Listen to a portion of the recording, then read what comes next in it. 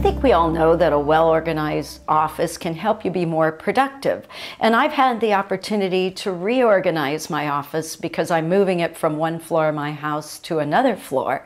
And so I started looking into ways where I can really maximize the space that is available to me. Now, one of the tips is that you want to look for a large surface area to work on. And what's ideal for that is a corner desk, or create surface space using many pieces to create a kind of a right angle corner. And that way, even two desks can go side by side and two people can work there.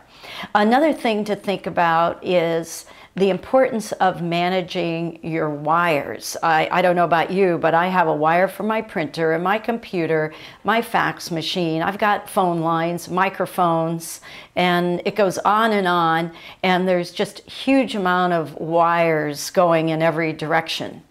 So now I'm using a wire management system to eliminate a lot of that clutter. Another good idea is to use upper cabinets above your desk, and you just want to make sure that they're deep enough to hold the binders and books and things that you would store there, in office supplies. And finally, don't skimp on the file drawers. I know many of us are getting into paperless offices, but we're not quite there yet.